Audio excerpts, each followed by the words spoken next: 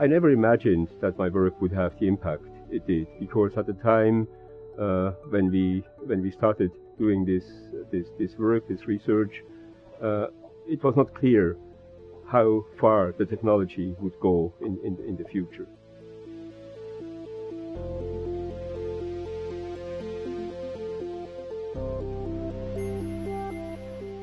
Well, you know, I'm interested in how things work. This is my interest, my basic interest, whether it is radios or something else. I want to understand things. And this was a strong motivation for me eventually to go to university. And this was also the reason why I decided to become a physicist. Because I thought, well, you know, as a physicist, I can really better understand how nature works. So my curiosity was the main motivation to do that.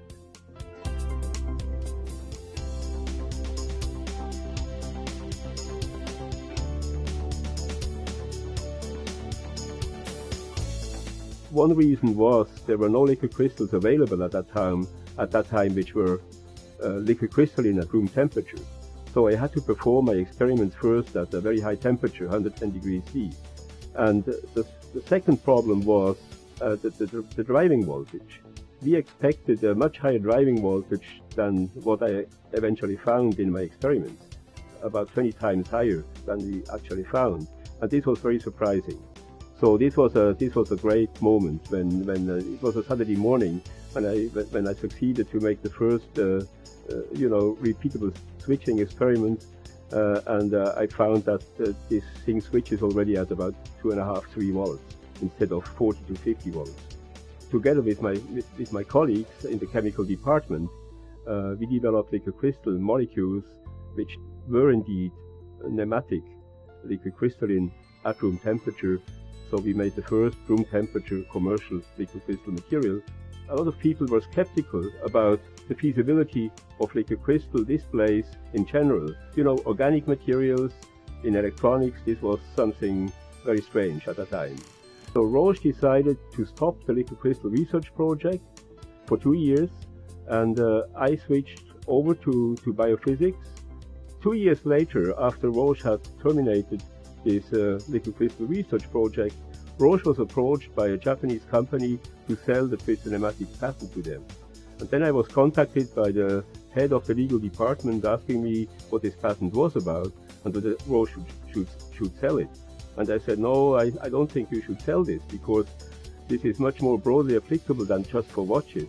The company was a watch company who was interested to buy the patent.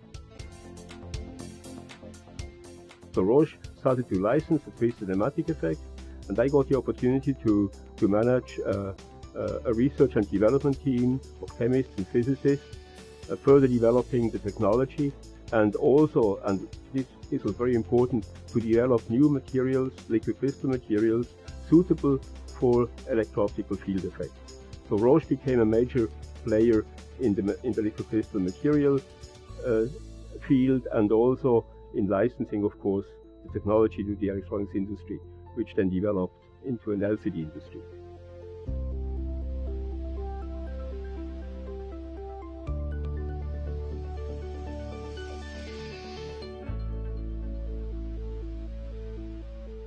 I feel a good sense of accomplishment when I see this technology, and I'm very happy to see how they improved, you know, how much they improved, and how much effort of many people came into this and make it work.